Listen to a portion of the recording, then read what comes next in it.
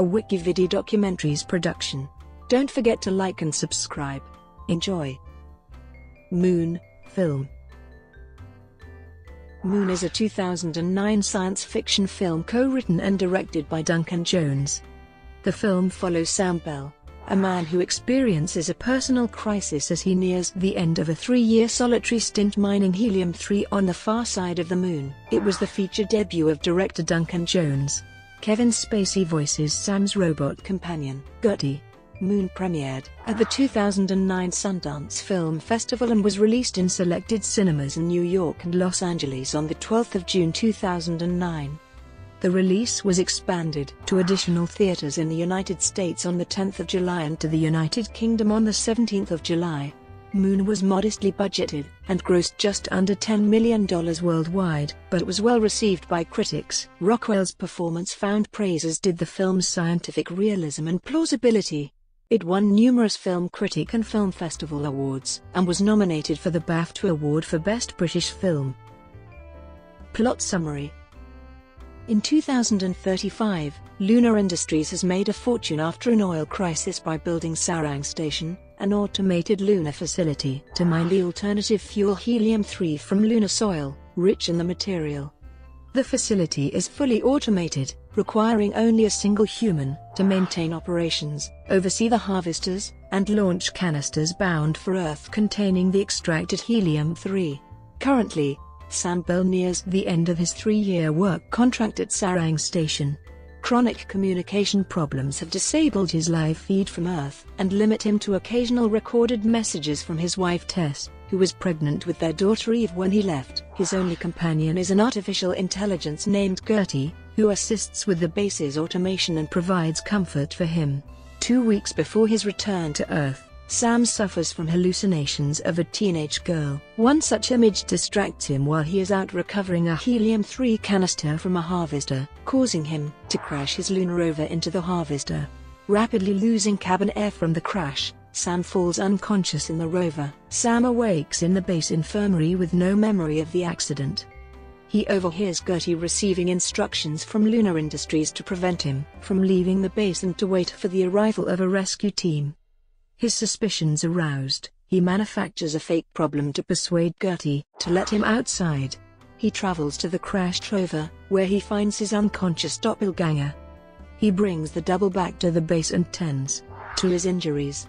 The two Sams start to wonder if one is a clone of the other. After a heated argument and physical altercation, they together coerce GERTY into revealing that they are both clones of the original Sam Bell. GERTY activated the newest clone after the rover crash, and convinced him that he was at the beginning of his 3-year contract. The two Sams search the facility, discovering a secret vault containing hundreds of hibernating clones. They determine that Lunar Industries is unethically using clones of the original Sam Bell to avoid the cost of new astronauts. The elder Sam drives past the interference radius in a second rover and tries to call Tess on Earth. He instead makes contact with Eve, now 15 years old, who says Tess died some years ago.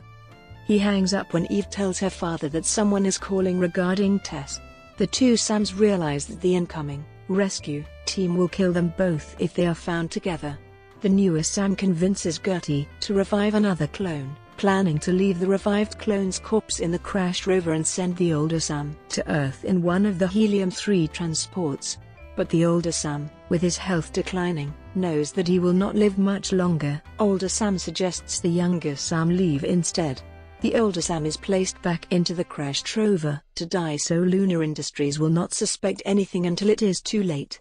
Following GERTY's advice, the younger Sam reboots GERTY to wipe its records of the events. Before leaving, the younger clone programs a harvester to crash and wreck a jamming antenna, thereby enabling live communications with Earth. The older Sam, back in the crippled rover, remains conscious long enough to watch the launch of the transport carrying the younger Sam to Earth.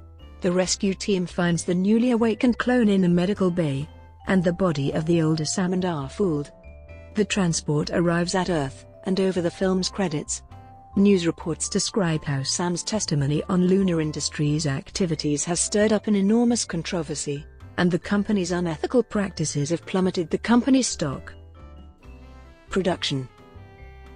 This is the first feature film directed by commercial director Duncan Jones, who co-wrote the script with Nathan Parker. The film was specifically written as a vehicle for actor Sam Rockwell. Rockwell almost turned the film down, and Paddy Considine was an alternate choice. The film pays homage to the films of Jones's youth, such as Silent Running, Alien, and Outland. Jones described his interest in the lunar setting. The director described the lack of romance in the moon as a location, citing images from the Japanese lunar orbiter Selene. It's the desolation and emptiness of it. It looks like some strange ball of clay and blackness. Look at photos and you'll think that they're monochrome. In fact, they're not. They're simply no primary colors. Jones made reference to the photography book Full Moon by Michael Light in designing the look of the film. Moon's budget was $5 million. The director took steps to minimize production costs, such as keeping the cast small and filming in a studio. Moon was produced at Shepperton Studios, in London, where it was filmed in 33 days.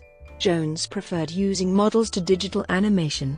Jones worked with Bill Pearson, the supervising model maker on Alien, to help design the lunar rovers and helium-3 harvesters in the film. The moon base was created as a full 360-degree set, measuring 85 long and approximately 70 feet wide.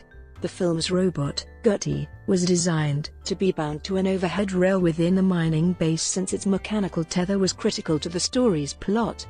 The visual effects were provided by Sunasite, which has sought cut-price deals with independent films. Since Jones had an effects background with TV advertisements, he drew on his experience to create special effects within a small budget. Release. International sales for Moon are handled by the independent sales company. Sony Pictures Worldwide Acquisitions Group acquired distribution rights to the film for English-speaking territories.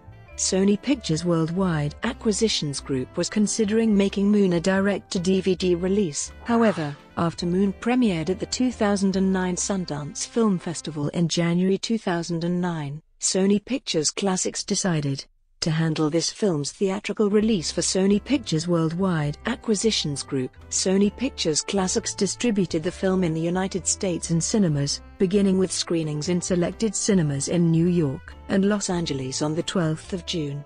The film's British premiere was held on the 20th of June 2009 at the Cameo Cinema in Edinburgh as part of the 63rd Edinburgh International Film Festival. Jones was present at the screening along with other key crew members. The full UK release was on the 17th of July, 2 days after the release of Harry Potter and the Half-Blood Prince. The Australian release was on the 8th of October. Critical reception.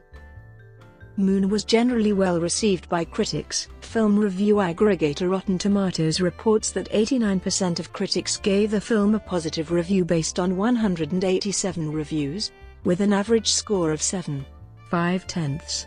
The site's consensus states, boosted by Sam Rockwell's intense performance, Moon is a compelling work of science fiction, and a promising debut from director Duncan Jones. On Metacritic, which assigns a rating out of 100 based on reviews from critics, the film has a score of 67 based on 29 reviews, considered to be generally favorable reviews. Damon Wise of The Times praised Jones's thoughtful direction and Rockwell's poignant performance. Wise wrote of the film's approach to the science fiction genre, though it uses impressive sci-fi trappings to tell its story. The fabulous models and moonscapes are recognizably retro yet surprisingly real. This is a film about what it means and takes to be human. Dwayne Berger of The Hollywood Reporter applauded screenwriter Nathan Parker's sharp and individualistic dialogue and the way in which Parker combined science fiction and Big Brother themes. Berger also believed that cinematographer Gary Shaw's work and composer Clint Mansell's music intensified the drama. Berger wrote, "Nonetheless, Moon is darkened by its own excellencies. The white, claustrophobic look is apt and moody, but a lack of physical action enervates the story thrust." The critic felt mixed about the star's performance, describing him as adept at limning his character's dissolution, but finding that he did not have the audacious, dominant edge for the major confrontation at the end of the film. Empire magazine praised Rockwell's performance. including it in 10 egregious Oscar snubs, the worthy contenders that the Academy overlooked feature and referred to his performance as one of the best performances of the year. Roger Ebert gave the film 3.5 stars out of 4, saying, "Moon also received positive reviews at the Sundance Film Festival." Reception from the scientific community. Moon was screened as part of a lecture series at NASA's Space Center Houston, at the request of a professor there. "He'd been reading online that we'd done this film about helium-3 mining and that's something that people at NASA are working on," says Jones. "We did a Q&A afterward. They asked me why the base looked so sturdy, like a bunker, and not like the kind of stuff they are designing that they are going to transport with them. I said, well, in the future I assume you won't want to continue carrying everything with you, you'll want to use the resources on the moon to build things." And a woman in the audience raised her hand and said, "I'm actually working on something called mooncrete, which is concrete that mixes lunar regolith and ice water from the moon's polar caps." Sequels. Jones is planning a follow-up film, titled Mute, which will serve as an epilogue to Moon. "Sam has agreed to do a little cameo in the next film," said Jones, who ultimately hopes to complete a trilogy of films set in the same fictional universe. Brought to you by WikiVidi Documentaries. Would you like to know more?